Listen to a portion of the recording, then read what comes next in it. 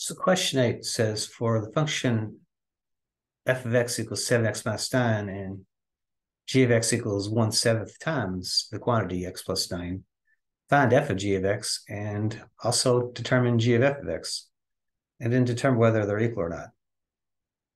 So let's start with finding f of g of x.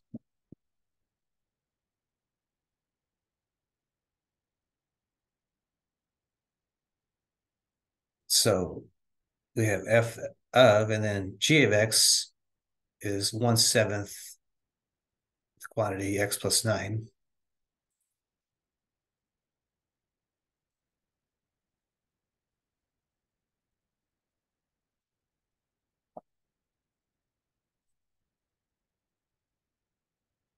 So this is actually going to go into the f function.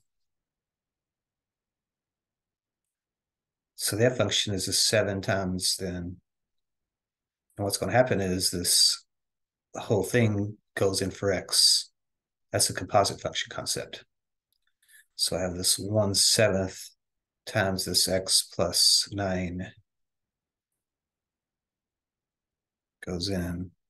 And then we subtract the 9 after that. So if we simplify that, so 7 times 1/7, that looks like they will actually cancel out. Those are reciprocals of each other. So 7 times 1/7, since those are reciprocals, they should just divide out, cancel to be 1. So this just becomes 1 times x plus 9, which is just going to be x plus 9. So this just becomes x plus 9 minus 9. So x plus 9 minus 9, the 9s will just zero out and just give you x. So what is f of g of x?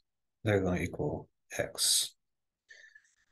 The next thing is we have g of f of x.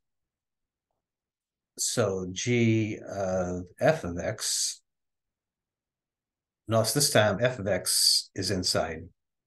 So I have the g function, and f of x, which is 7x minus 9, is going to become the input. It's going to replace the x in the g function. So this becomes then 1/7 times then, and then the x gets replaced with the 7x minus 9.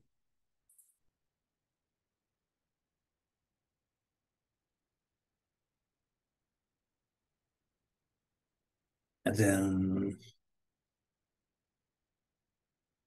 we still got to add 9 to that. Don't need a parentheses just yet. So this x gets replaced with 7x plus 9. Then we just still got to add a 9 to that.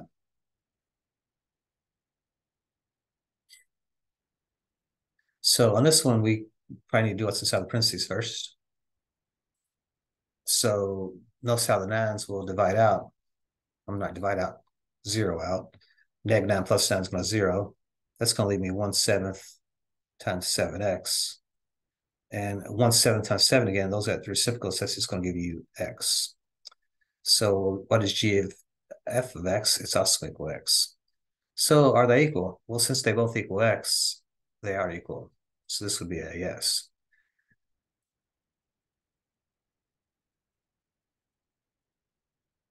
Okay, so this is going to lead us into the next section, which is going to be inverse functions as we move forward, I believe.